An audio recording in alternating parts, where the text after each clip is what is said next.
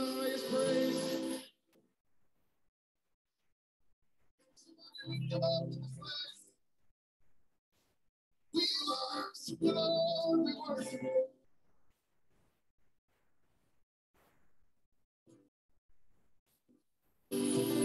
You have rescued my life. You have rescued my life. And I'm never going back.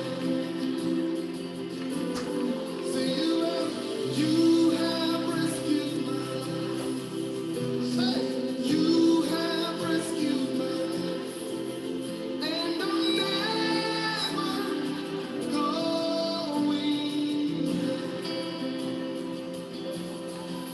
My response is hallelujah. You're my redeemer. Hallelujah. Say my response. Say hallelujah. You're my redeemer. Hallelujah. Say you have. Say, and I'm never.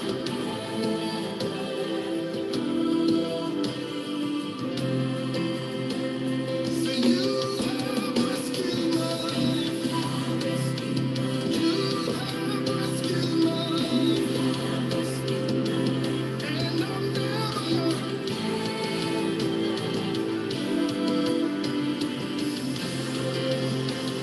Say you have rescued my life.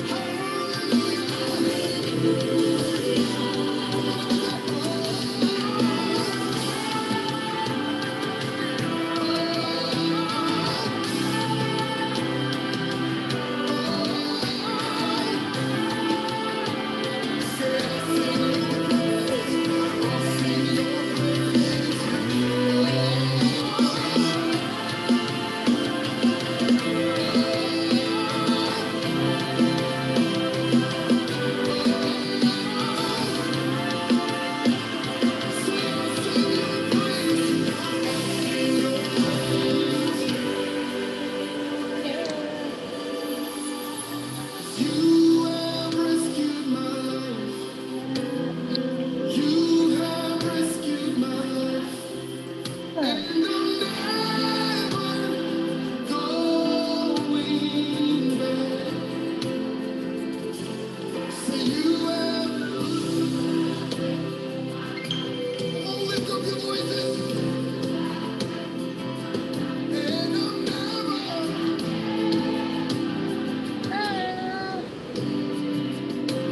Come on, lift it up. Say you have rescued my life. You have rescued my life. And I'm never.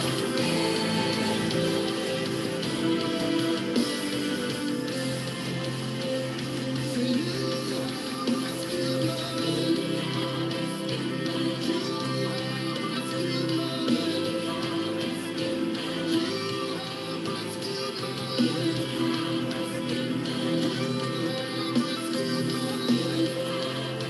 Praise God. Praise God. Praise God. Glory to God. Glory to God. Glory to God. Well, welcome everyone. Strength and honor to you. And we greet you tonight in Jesus' joy. Grateful to see the breaking of another day. That God has been faithful to us and given us this brand new day. New mercies, new grace, new favor in this day. And we give God praise. I want to thank God for all that has joined us tonight, and to guests that have joined tonight. God bless you to you, and thank you for connecting with us tonight. And grateful for another time of encounter in the Word of the Lord. We're just going to get ready to get into the class tonight. But let's open with a word of prayer. Father, we just thank you tonight and we give you praise. We thank you for your grace. We thank you for your favor. Lord, we thank you for your goodness. Father, we thank you that you are God. And beside you there is no other. We thank you that you still rule and reign on the throne, that there is nothing that happens, Lord God, in the realm of men that is beyond your wisdom or your power or your purpose and plan. And we thank you, Lord God, that as your people in the earth, we thank you that we have relationship and covenant with you. Thank you that you said that when we pray, that not only do you hear us, but Father, that you give us the request that we have asked of you. And so we thank you tonight that as we pray continually for our world, we pray for the conditions of our world, that in this world, Lord, in the earth, I pray, Father, your kingdom come, your will be done in the earth, Lord God, as you have determined it for it to be in heaven. Father, we agree in prayer tonight for Sister Melinda's grandmother. We thank you that you are the Lord God, her healer. Father, we thank you that you even knew that this situation would happen. And I thank you for your provision of healing and restoration that you've already made available through the shed blood of Jesus Christ. And so we call her grandmother healed. We pray, Father, that you would, by your spirit, begin to work in her body to bring healing to every area, Lord God, that there is pain, that there is where she was afflicted. We thank you for your healing virtue. The same way you healed the woman with the issue of blood, and she was made every whit whole. Father, we decree the same healing virtue flow in Sister Melinda's grandmother's body from the crown of her head to the sole of her feet. Lord, even in her bones, Lord, the structure of her bones. Father, we thank you for bringing healing, strength, and restoration in the strong name of Jesus. And we pray, Lord, that for any who are sick, we decree your word out of Isaiah, Lord, that they, by your stripes, they are healed. And we decree it in Jesus' strong name. Amen. Amen. Glory to God. Well, can we just take a moment and just put our hands together and just give God praise tonight? Amen. For the goodness of the Lord. For the favor of God, for the mercy of God, amen, for the protection of God, for the healing of God. Glory to God. We give him praise for the wisdom of God. Hallelujah. We give him praise for truth. Amen. Even in terms of truth, we do not take for granted the fact that we are in the truth, because we could be many other places, but it's only the favor, the goodness of God that we even know the truth and we are able to walk in truth. So we give God praise for that tonight. And we praise him for freedom. Glory to God. Glory to God. One of the things we should never do as in the United States is forget to give God praise for the freedom that we enjoy, because there are other brothers and sisters that are in the world that are not able to enjoy the luxury of freedom, the freedom to worship God whenever they want to and wherever they want to. They are under persecution, and they're not as free as we are. And so we should never fail to give God praise for the freedom we enjoy, nor feel entitled or take that for granted, because at any moment, anything could change except for the grace of God. And so we're grateful tonight. I want to start back with our class tonight, where we pick up where we left off at last week. And we were talking about the subject of spiritual maturity and spiritual growth.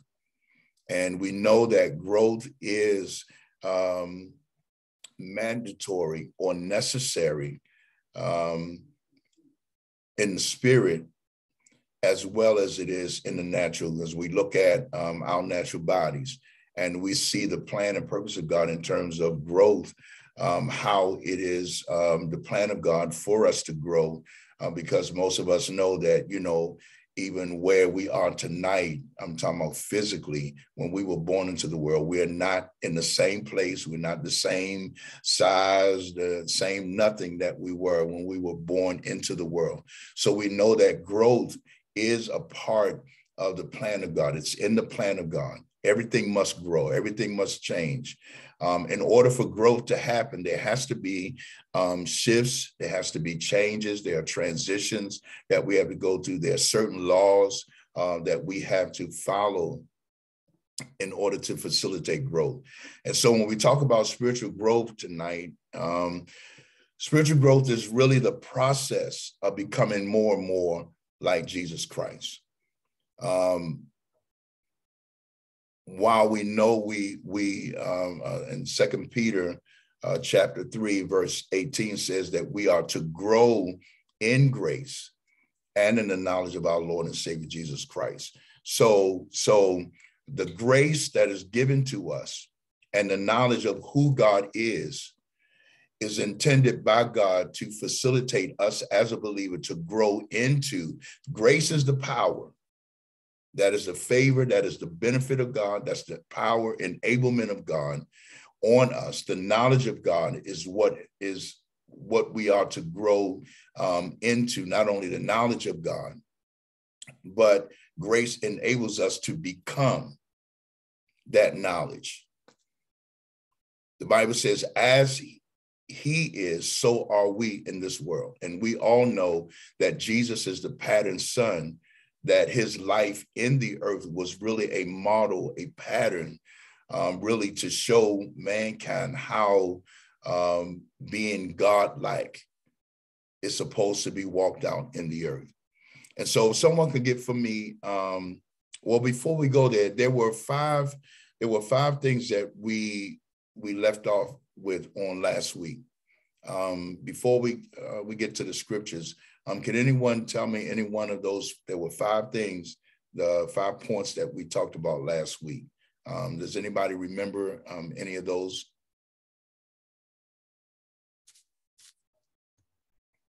We talked about believe and receive, study, application, lifestyles, and service. Amen. Amen. Thank you very much. And we know that those are important when we're talking about growing and coming into the image of God, because while it is the plan and purpose of God, it does not just happen. There are things that have to be done in order to facilitate even our bodies, right? When you look at your natural body, part of our responsibility is eating, and not just eating, but that responsibility of eating is to be done. There are certain kinds of food that we should eat that will facilitate a more excellent life of health. While there are many choices of food that you can eat, but your choice of what you eat will determine the quality of life you enjoy. So even in a natural sense, even something as practical as eating, there is a responsibility that we have to, as a believer, because the body, this body has been given to us by God. And so we exercise maturity in one way, even in terms of how we take care of the temple. So there's certain things that we need to do for that. And so even as so as in the natural, so as in the spirit. And there's certain things that we have to do to facilitate growth. It does not automatically happen. And if you just leave things up to chance, what will happen is if you leave it up to chance, you'll just get whatever comes to you. And you'll not have a part in it.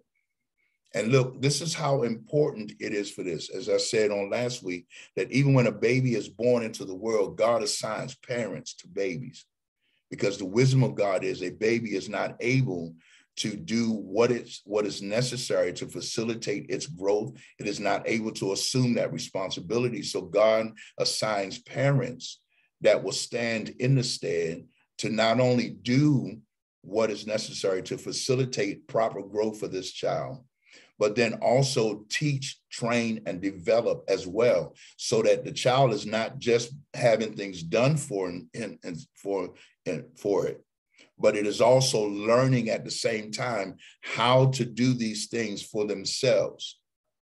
Because what happens is that's when you start, that's how you measure the process of growth. Okay, so when we talk about spiritual growth, we're talking about when a person comes into the ability of taking on responsibilities as an adult, or being able to handle adult family responsibilities. Okay, as a child of God, a son of God,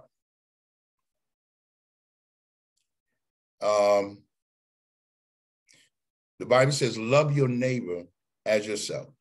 Do good to them that despitefully use you. Now, to walk in spiritual maturity means that you and I have to take on or take up the responsibility of loving somebody, those who have done, it said, do good to them that despitefully use you. So now, to do good to somebody that has done wrong to you is a spiritual responsibility. And it takes a mature person to do that. Because someone who is a child that have not developed this ability in them, it's in them, but they have not cultivated and developed it. Whenever something happens, there will be someone that would have to help walk them through it, and then teach and train them how to forgive. Okay, forgiving is a spiritual responsibility. That's an adult, in terms of the spirit sense. That is an adult family responsibility. And you say, well, what do you mean by that? The Bible says that Peter, and when Jesus was teaching, the disciples came to him, and because the spirit of offense or offenses was common then, Peter says, well, if your brother offend you, how often should I forgive? And the law says 7 times, seven times, I believe. 70 times 7. And but Jesus said, okay, that is the law, that is the teacher that first taught you that you should forgive. He says, but now when you become an adult in me, you'll forgive as many times as need to be done. And I want to say this, that it takes a spiritual maturity to forgive someone who has done you wrong. It does.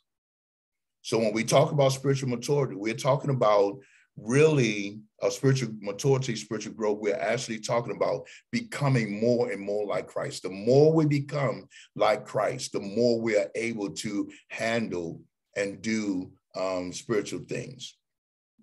Someone can get for me Genesis chapter 1, verse 27. Someone get for me 1 Corinthians 15, verse 49. And I just want to, and then one more, someone get for me, please, Romans chapter 8, verse 29. Apostle, can you give those scriptures again, please? Yes, Genesis chapter 1, verse 27. 1 Corinthians chapter 15, verse number 49. And Romans chapter 8, verse 29.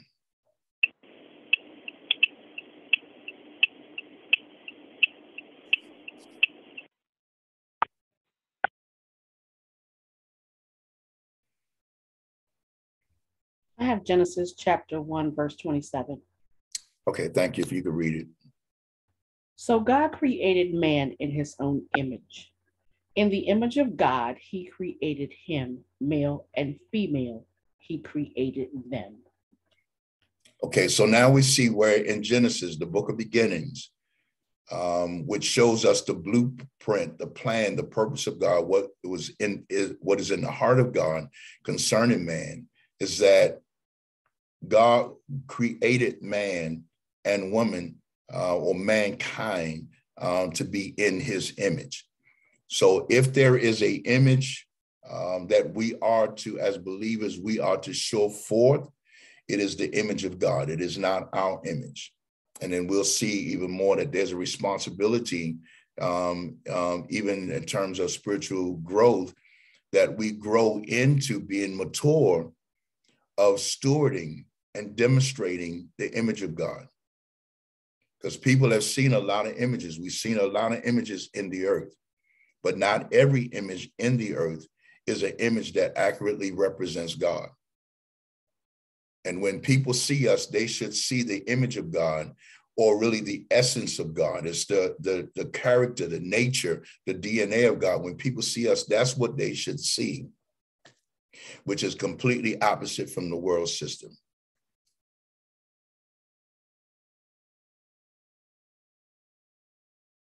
So Satan comes to try to corrupt the image of righteousness. Instead of it being the image of righteousness, which is of God, the enemy tries to corrupt or alter or change or pervert the image to become like him, and which is unrighteous, unjust, unloving. Okay. Someone have 1 Corinthians 15? I have an apostle. Okay. 1 Corinthians 15 and 49. And as we have borne the image of the earthly, we shall also bear the image of the heavenly. Amen. And so, again, when we know all of us can relate to this in our natural family, the images, who we not only represent, but who we resemble, who we look like, the image, the likeness in the earth realm. And, in terms of natural family, and, we persons, we can be identified, people can identify you from the family based on your resemblance, who you look like, how you act. And so those are ways that we bear the image of and the likenesses of in an earthly sense. And then it goes on further, a little bit more deeper, that says when we were in sin, we bore that image. But then when we come to Christ and we become saved, now we have the heavenly image, the image of Christ, the image of righteousness that we are to bear on the inside. We've heard this for those that come up in church, when we say the things I used to do, I don't do no more. The place I used to go, I don't go no more. What they're actually singing about is an image change, a lifestyle change, that I no longer bear the image or the responsibility, the resemblance or likeness of who I was in sin, but now I bear the likeness, the image of Christ, Jesus Christ, my Redeemer, my Savior, in the image of righteousness. Okay, one more scripture, Romans 8:29. I have it. Go ahead. I got a little bit background going on. Okay. So somebody else can read, because I'm baby. For whom he foreknew, he also predestined to conform to the image of his son, that he might be firstborn among many brothers.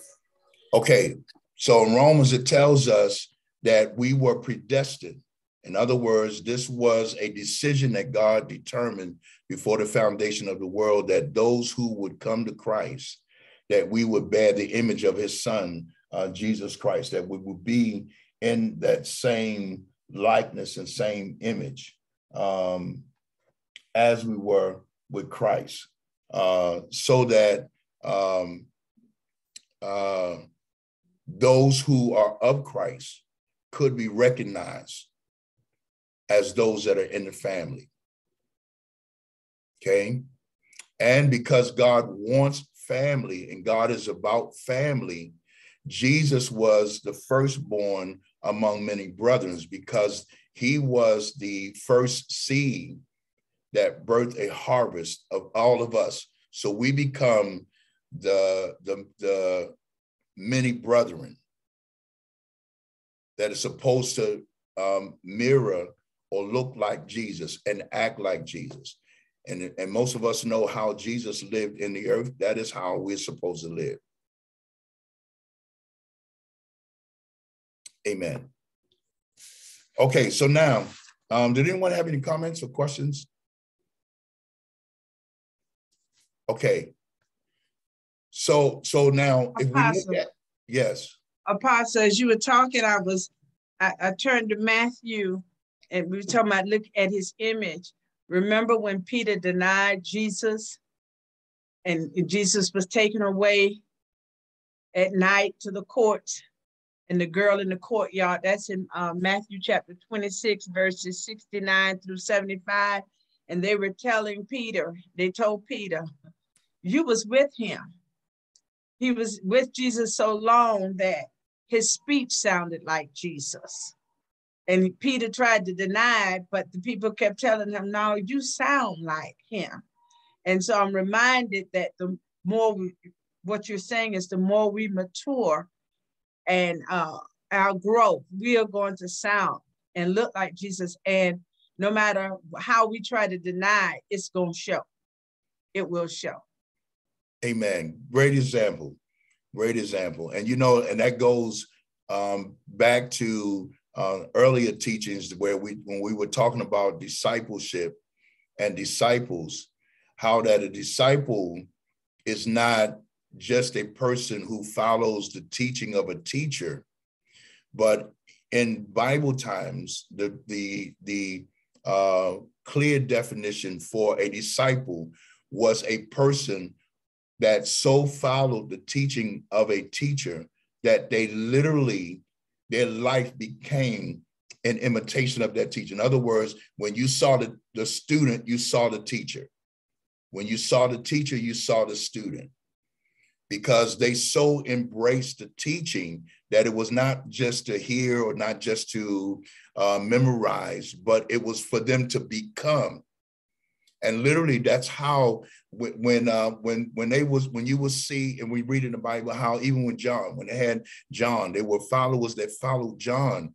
They did that when people saw the ones that followed John or John disciples, they could identify John disciples because his disciples so embodied John's message and teaching about repentance and what John was doing that they looked like John.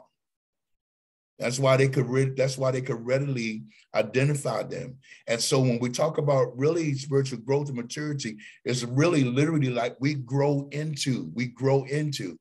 In case in point, in St. John chapter 1, verse 12, says, as many as received him, to them gave he power to become. Not just power to understand what I'm saying, but the Bible says that God gave us power to become. And so when you are becoming something, because now you're able to take on that responsibility, you're able to steward and function in that responsibility. That's why I said, when you talk about Jesus, man, when we look at Matthew chapter 5, everything that Jesus taught on that mountain in the Beatitudes in chapter 5 was direct contrast or opposition against what the world system was. But Jesus said, if you're going to be my disciple, if you're going to walk with me, this is what my kingdom looks like. And these are the things that you're going to have to do. And we have to grow into that. When you are first born, according to Romans chapter 10, and you first become a believer, listen, The ability is in you, but remember the scenario I said about a baby being born into the world. He has to be assigned parents that has to, number one, model, then number two, have to facilitate for them, then number three, train them so that it can cultivate the ability that's in them. Okay, so now let's take that model, for example. Let's look at a family in the natural. Can anybody tell me, when looking at the family in the natural, how important do you think it would be for a husband and a wife to have a child or children, for the children to grow up or to mature, to grow? Or does it really matter? Can they just stay a baby?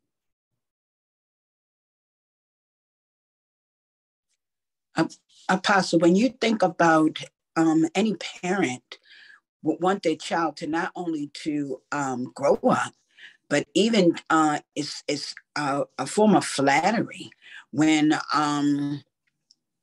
you see your child imitating the things that you do, especially good things. So it matters how they grow, how they mature, and it also matters that they, because you are the image that they see. You are I guess the first line of their imitation of things, you know. So it matters how they grow, how they change, and what they imitate. When you see them imitating something outside of the home or outside of what you do, you know, especially when kids start to go to school, they do often imitate what they see other children doing or other children doing in school. And so it's important that a foundation for the parent, from the parent, be laid for that child to be able to have a guideline to go through. So it matters how your children grow and mature, and that they're not still at a level of immaturity. And if they are, then it's your responsibility to check that. Okay. Apostle, Yes. I was also thinking about once the children grow up and they become adults and they go into the world and begin to have families of their own, then they begin that they mature enough to establish, to carry on the legacy of what they were taught. Right living, right standing, being able to handle finances, maturing in a way that they have control of their emotions and making good decisions, because this is what they now begin to teach their children. And then their children learn from them. And then their children grow up in these things. And when they get old enough, they have their own children. And it begins to create generational maturity and in that aspect. If we don't teach our children certain things, or parents don't teach their children and allow them to mature in the right things, then they cause a generational breakdown in the family and in the legacy of the family. Okay, so if a child doesn't, if a child doesn't grow and the parent is not facilitating the growth of a child, then it impacts the future life. Okay. But also, Apostle, I was going to say, as a parent or even a guardian, when a child is put into your care, if that child is not growing and grasping, it brings anxiety. It brings fear that something is wrong with that child. So there's a pressure that comes also when a child does not grow properly. And then there's a need to take them to the doctor and do different things. So it brings another level of anxiety to the parent and into the household, even a certain amount of fear that, you know what, something is wrong here, because they should be walking by now. They should be talking by now. These are just some basic things that if you don't see it in a child as a parent, it's going to bring some level of concern. So even before you can even get them to the part where you're talking about a level of responsibility of things you teach, just the basic things that they should be doing, crawling. If you don't see it as a parent, it's going to grip you. So, I mean, we're not even talking about when they get 8 years old, but I'm just talking about just as a babe, if something is not happening, because that was the question you asked, it's going to bring something in that house. But now, if you see that child is growing properly and doing the things that they should, there's a peace that's in the household. There's some joy that's in the household, the love in the household. And not only is it with the parent, but it's also with the child, because there's some comfort and camaraderie there when everything is going well. But when it's not, then you're going to have a whole nother level of spiritual, again, even physical things that could be happening in the house. Amen. And so, you know, and when we look at that, like you said, it does cause distress, because even in the natural, there is a progression. There is actually a chart, a way that they measure growth, and that there are certain things that babies, infants on up through certain age brackets are supposed to be doing. And I think I want, for the lack of words, metric. There is a metric that they use to measure what they call healthy growth or proper growth, so that if you see any of these signs not being in place, then that is to alert the parent, the person who is the guardian, the overseer over this child's life, that there is something wrong in the progression, that this needs to be looked at, this and some attention that needs to be given to this, because in the part of what is supposed to be a natural growth process, there is a problem here. So that lets the parent know that there's something that needs to be done in order to help facilitate growth. And because, like I said, it does cause distress. It causes dis-ease. And how about this? The longer it takes a child to grow, the longer the parent becomes responsible. Because what happens is, for as long as the child stays a child and does not grow, the parent is not able to be expand or to grow or to be free. And watch this, the whole purpose of growth is that child is supposed to become a mirror, a pattern of what the parent is, because eventually the child will grow up, get married, and have children. So you see how the pattern goes? And then that child, who was once a child, who had parents that facilitated, developed, trained, modeled for it, what adulthood was like, now becomes what the parent was. And it becomes now a teacher. The Bible says that one of the purposes of spiritual growth and maturity is that we no longer are children, that we become able now to handle the adult responsibility of spiritual maturity, of being a son of God, a child of God. So when we talk about those 5 things, when we talk about those 5 things that we mentioned earlier, when we talk about believe and receive, those are it's necessary to believe and receive, because you can't do anything without that. That's when you believe and receive, that's being born. That's the baby stage. So then when we talk about study, and study is important because that has to do with your diet. Application has to do with you putting, you working things out, work out your soul stuff. You have to, there's an investment that we have to do to help facilitate it. Then the walk has to do with your lifestyle and of course your service. So that we're in the image and we model and we become like Christ. Okay. Did anyone have any other questions or comments?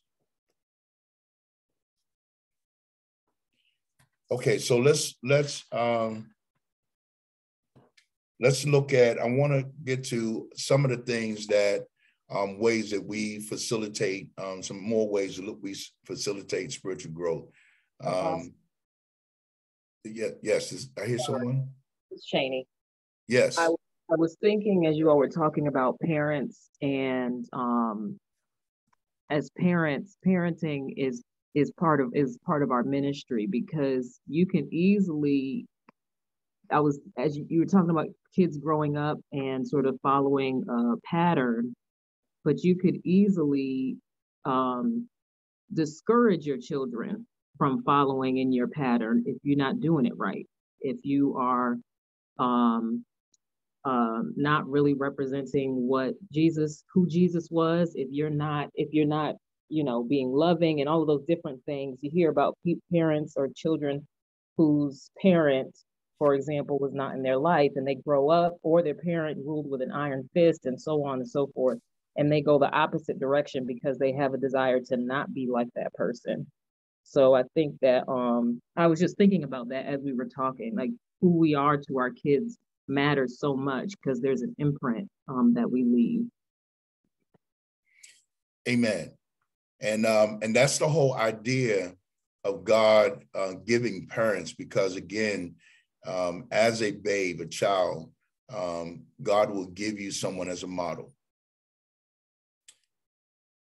Everything about Jesus, his birth, his life, his crucifixion, burial, and resurrection, all was a parenting work that modeled for us to show us and to train us of how we should be, which is why we read in the scripture in Romans that we were preordained for this walk lifestyle, so that Jesus became the firstborn among many brethren. So, having because God wanted a family with many children as opposed to just one son. He wanted a family. And so Jesus was the seed, and he was the model, the prototype, the pattern that he taught the 12. He trained them, he lived it before them, he modeled it, he taught them, and then Jesus also facilitated in them. So much so to, like Prophet Kern said, that when he was in the moment of his passion, Peter was by the fire warming himself, that even the Jesus facilitating the image of who Christ is, the knowledge of God in him, that it was so much that Peter didn't even realize that even in his speech, he was identified as being one of those with Jesus. And so that's where we're actually going in terms of the purpose of the lesson when we talk about spiritual growth. Paul said, when I was a child, I spake as a child. I did childish things, but when I grew up, I put those things away. And this is why we're talking about a lesson about spiritual growth, because in this hour, the body of Christ needs to be able to take hold of the spiritual responsibilities as sons. And I tell you, if it's one thing among many that have really, even in these past days, really just affirmed and continue to bring this awareness to me, the need for maturity, is that there are so many saints that that are going home. And there has to be someone, even when we look at the story of Elijah and Elisha, we see this model, this pattern again. Because there was coming a day when Elijah had to be taken up from the earth. And God did not want that place to be vacant. And so he had Elijah as a parent type model to train, to develop, and facilitate in Elisha righteousness and the things of God, so that when Elijah's time came to be lifted up from the earth, there would not be a vacancy, that the work of the Lord could still go on, because God is about succession. That's why we're here. That's why everything that Jesus did was about succession, having a family, modeling, training, developing, showing us how to do, what to do, so that we can take up that work. He said to the disciples when he was going to be lifted up, in the same manner as like Elijah, he said to the disciples, he said, now I want you to go, teach all nations, make disciples, so that there is no void, that there's no vacuum. The same thing I did with you is what I want you to do with others. And that's why I said, it is a parents, while they experience the joy of raising children and facilitating their growth and everything, it is much bigger than just the joy of helping them grow and seeing them grow and experiencing moments with them. There is a destination. There is a purpose and a point to this beyond that. And that goal is that this child will one day grow up, mature, that they can take on the same responsibilities as the parent and begin to live and do and act out those kinds of things as they raise their children. So one of the ways God uses when he facilitates growth is pastors. Someone get for me Jeremiah 3, verse 15, please. Oh, excuse me, Apostle. Can I ask you a question? Yes. Oh, excuse me. Okay.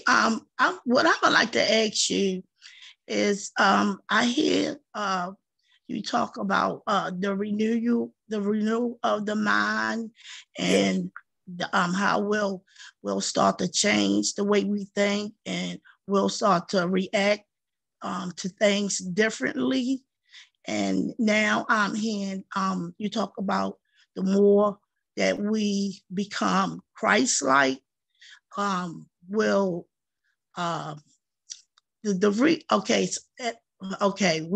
said the more that we become Christ-like, we'll become like Christ. And I hear in church about of the saints and like our disciples that we have in our ministry, like Evangelist Lisa and Prophetess Kern.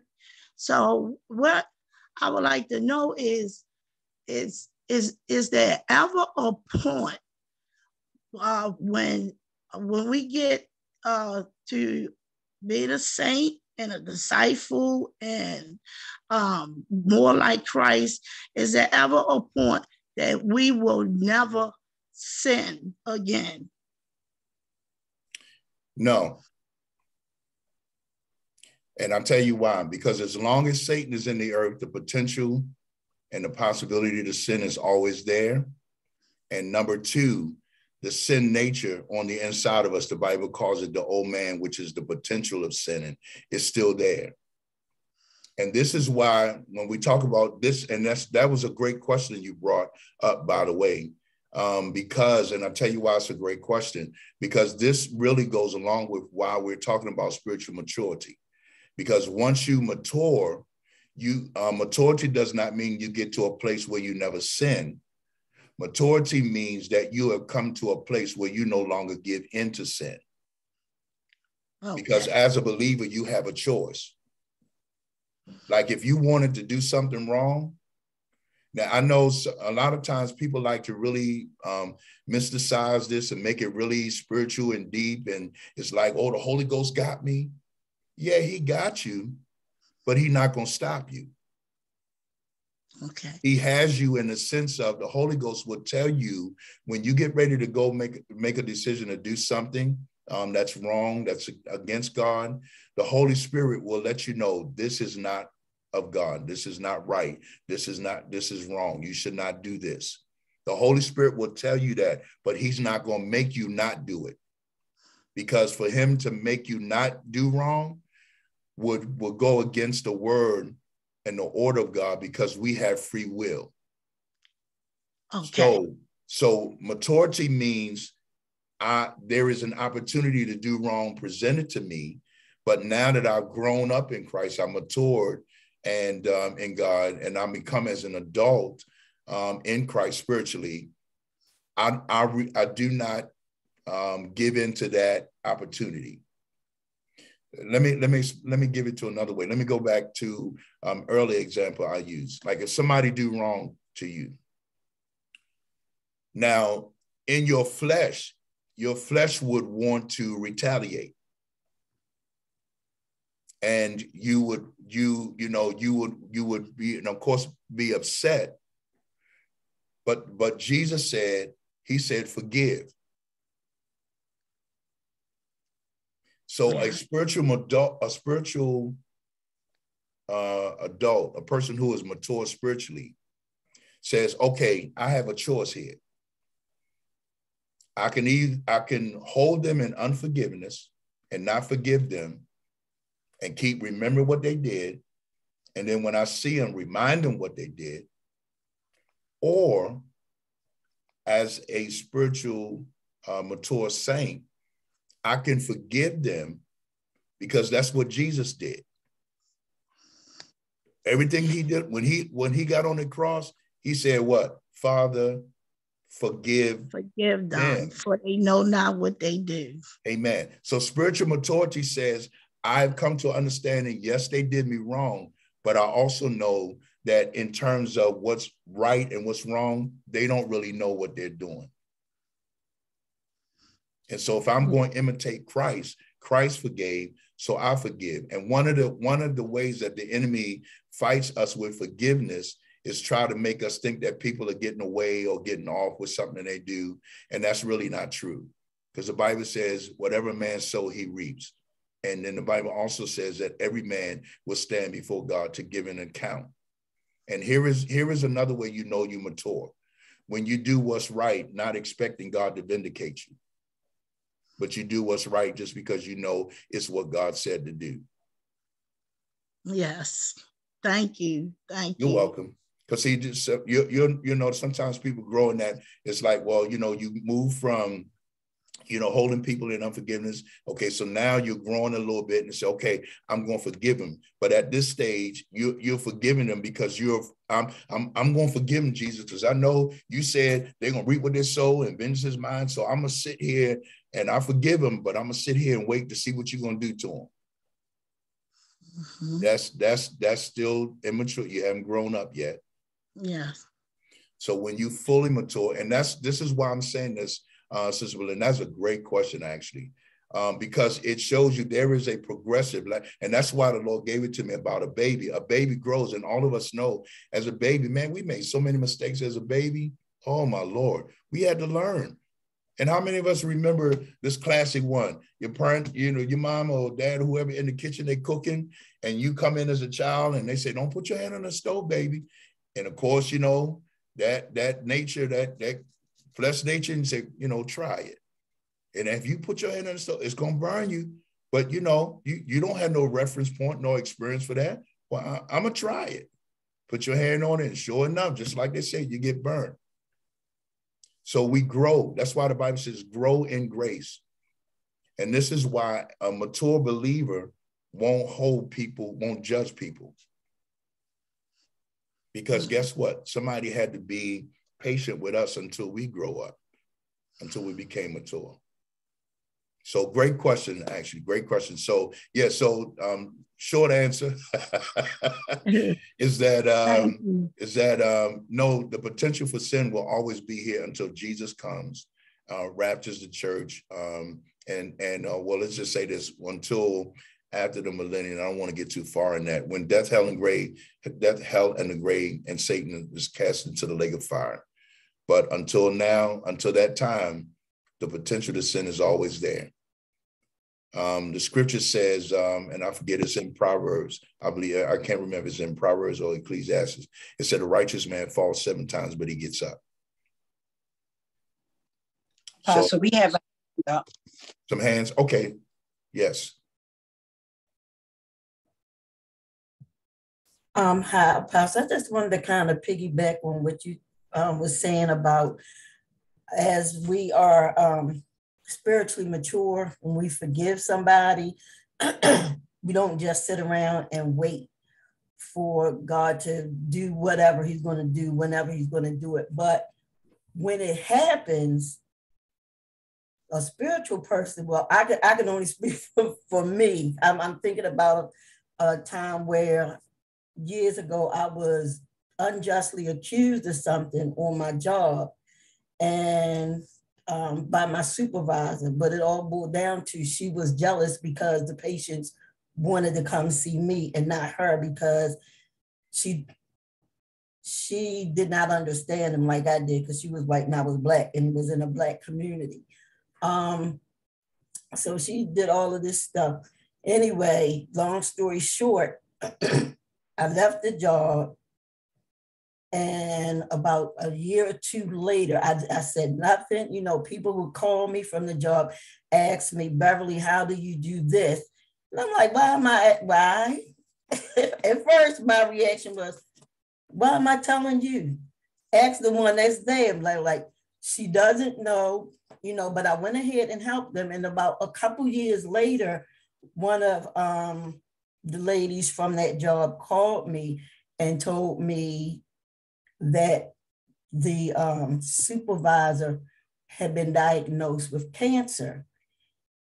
And I was just like, oh my gosh, it was instead of the reaction like that's just what she get, I felt so sorry, and I had just so much compassion. So I think the more we mature, when we do see God's vengeance, we won't be like, see, I was just waiting, but we will have compassion and mercy on that person and ask God, you know, even before that, just to forgive them and to have mercy on them, because I would rather have man do something to me instead of God do something to me. But I was thinking about that, you know, as we mature, we don't just wait around. And when God does, if he does something to quote unquote get the person back for offending us or doing wrong to us, we won't be happy about it. We'll be kind of sad about it. Amen. Amen. Was there someone else? The Bible says of the prodigal son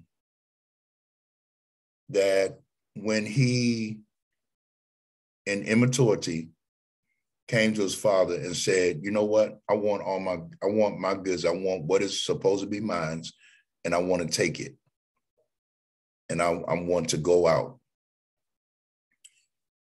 It was against the father, because it was supposed to be his inheritance, and as a son, being a part of the household. But the father gave it to him and released him. But the father never took the opportunity to be offended, because he understood that this son did not really understand his responsibility. He was a child, maturing, and there were some things that he needed to learn. So the father gave him grace, and the father was patient. And you say, well, how do you know that? Because the Bible says that when the time came for the son, the prodigal son, when he came to himself, he said, listen, I had it better. The servants have it better in my father's house. And look at where I am. I ain't got no business being here. I'm a king's kid. And the Bible said when he came to himself, when the right mind of Christ came to him, he said, I'm going to go home. And the Bible says that when the son came, before he got to the house, the father was standing outside the house, because he knew, watch this, the grace, the patience, the long suffering, all these are all fruit of the Spirit, kindness, right? Gentleness, all of these things the Father sowed. And I want you to catch this part. Seed that he sowed that created a place for the Son to come back. So when we do not, as a mature adult, when we hold people in unforgiveness, what happens is you seal off a place for them to be reconciled. And literally what you are doing, you are withholding your bowels from them. Hallelujah. Hallelujah. Hallelujah. Hallelujah. Hallelujah. Hallelujah. Woo. Hallelujah. Hallelujah. So listen, when you mature, you move past everything being about you. And you understand there's a higher purpose, there's a higher call. You become the vessel of reconciliation. Yes, they did you wrong. But when you and I, we demonstrate the image and the character and the knowledge of God, and we act like spiritual, that's how we birth people into the kingdom of God. You cannot take it personal. A mature adult that takes on spiritual adult responsibilities do not take things personal. And I think if we look at it from that standpoint, and the other thing is we forget too, when we do not forgive, when we do not do good to people, even though they did us wrong. Now let me just pause here for a moment. When I say do good to them who have despitefully used you, the Bible said don't pull a snake in your bosom. So when you know people have not gotten to that place, you don't bring them into a vulnerable place. What that means is you still do good to them. You love them with the love of the Lord. That don't mean you have to make yourself, you don't have to be, submit yourself under that, that's not what the scripture means. The scripture means you still be kind to them. You pray for them. If they need help with something and it's in your power to do it, then you can do that. But you do not bring them into another place where they can just keep facilitating hurt or damage. Okay, you pray for them, you love them, you're good to them, you don't hold them in unforgiveness, those kinds of things, because that says that you are mature, and because none of us know the end result of any soul, only God does. That's why God said, "Don't judge." We ought to love. So we ought to do that. Oh my, our time is gone again. Praise God. Praise God. But I want to, does someone have Jeremiah 3:15?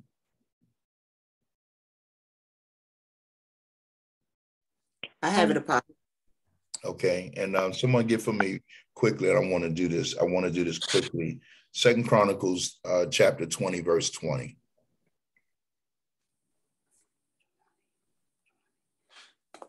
Okay. Jeremiah 3:15 reads, and I will give you pastors according to mine heart, which shall feed you with knowledge and understanding. Okay, so pastors, he gives, again, as we talked about the model of spiritual parents, or someone who is assigned the responsibility as the overseer over your soul. They are required to not only feed, which speaks of facilitating, doing those things that facilitate growth, but they are to also model it. Because one of the ways God facilitates our growth is through gifts that he endows wisdom and knowledge, and the ability to help facilitate. And watch this. When pastors feed or when they give or impart wisdom, what it literally is doing, it's not giving you something you don't have, because the word and passes everything, the gifting, the function is supposed to activate and ignite something that is already in you, to cultivate, to bring to life, to cause to awaken, and to feed that is going to facilitate the right growth. Okay. 2 Chronicles 20:20. I've got 2 Chronicles, Apostle. Okay. All right, it's in the ESV, if that's all right. Yes, that's fine. Verse 20, and they rose early in the morning and went out into the wilderness of Tekoa. And when they went out, Jehoshaphat stood and said, hear me, Judah, and inhabitants of Jerusalem. Believe in the Lord your God, and you will be established. Believe his prophets, and you will succeed. Okay. So spiritual growth is another way of succeeding. Overcoming, facilitating victory, which is what it's talking about, being established.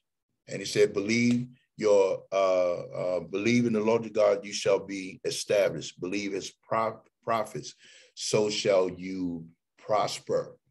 Okay, and we know prosper has everything to do with a person's well-being, or being well, doing well, or becoming, again, like Christ, the image of Christ. And in this particular case, the outcome that was supposed to happen happened because they believed God, they was established, but then believed the prophets, the word of the prophet, because in this story, when Jeremiah was given the word of the prophet, gave him the word and told him what to do, and they obeyed that word, then the outcome that they were supposed to have and the outcome that the word declared happened.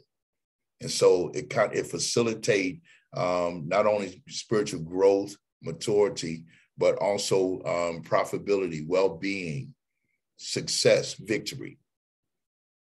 Okay, because victory is a part is in our DNA in terms of growing.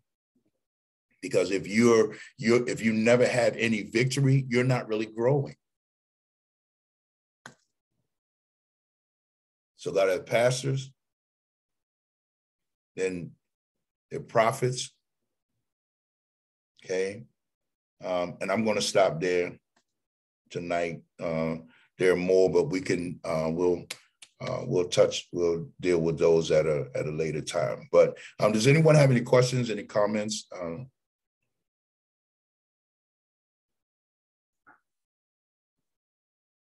Pastor, I want to say, I think that the teaching that we're getting right now is just really good for the season that we are coming into, especially after coming off our fast in January. And now here we are in the second month, the month of agreement, meaning agreement, for us to come in agreement with the word of God and to come to a level of maturity that will help us to be able to become the kings, the heirs, to be able to do what it is that we have been called to do. But it does require a level of maturity, a greater understanding of maturity and what we are to do. Because in the mindset of a child, there's not much you can do. But at a level of maturity, God can then begin to release the things that he has promised. And we are able to handle those things. Amen. Amen. Because a child at that stage does not have the capability to live as an adult.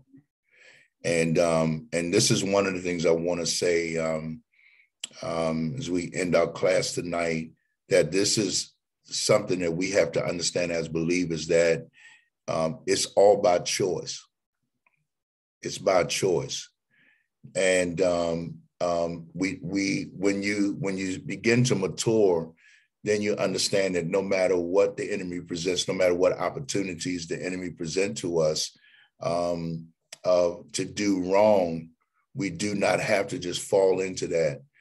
We have a choice. We can actually choose. And I think one of the ways that the enemy tries to deceive us with making choices to be victorious, to make choices to obey the word of the Lord, is he tries to manipulate feelings.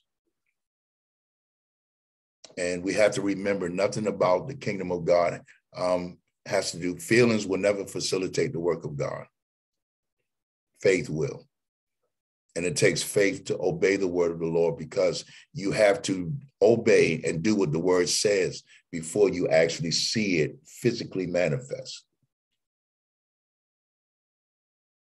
So forgiveness is a work of faith, because you have to do it before you see the results.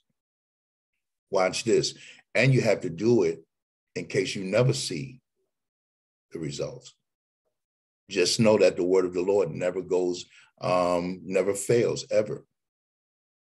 In Isaiah 55, I believe, it said, as the snow comes down and the rain and does not return void, he says, so is my word that comes down, that waters the ground, causes it to bud and bring forth. So even if you do not see a physical manifestation, in terms of if somebody never comes back to you and say, I'm sorry, just be comforted in knowing that you fulfilled righteousness by forgiving and releasing them. Because you know what that does? Forgiveness really develops you, the person that's doing the forgiving. Repentance really develops the person that's repenting. And it starts to cultivate in you a greater capacity of spiritual maturity to be able to handle spiritual things. Because you know what? Forgiving is a responsibility. Loving is a responsibility. Oh, yes, Lord. Honoring is a responsibility. Amen. Doing good to those, or doing good to people, is a responsibility. And all of it, faith is what facilitates, it enables us to facilitate that. Amen. All right. Anyone else? Praise God. Amen. Well, thank you all tonight for joining us for Kingdom Academy. And we believe that the word of the Lord is always profitable, that the word of the Lord is always victorious, always. And we believe that as we have been in the word of the Lord, that the Holy Spirit would begin to cause that word to be illuminated in our hearts. That, as the Bible says, that the day star would arise in our hearts. The life of God, the light of God would shine bright in our hearts as we go about to be Christ-like in the earth. So I pray that this be the year that we grow in areas that have been a challenge to us, that we, by faith, step into greater areas and measures of spiritual growth, that we grow, that we see Christ in us growing, and that we grow in him in the grace and knowledge of who he is. That today, this year, we stand in a knowledge of God that we did not stand in before, that God is glorified, and that the works of the enemy is destroyed. In Jesus' name. Have a great night. The Lord bless and keep you. The Lord make his face shine upon you. The Lord be gracious unto you and give you peace. May God bless you. May he make you 1,000 times more than you already are. And may he bless you as he has promised you. You and your household is my prayer in Jesus' name. Have a great night. Thank you for the class tonight, Apostle. Great word. Amen. Thank God for everyone. We are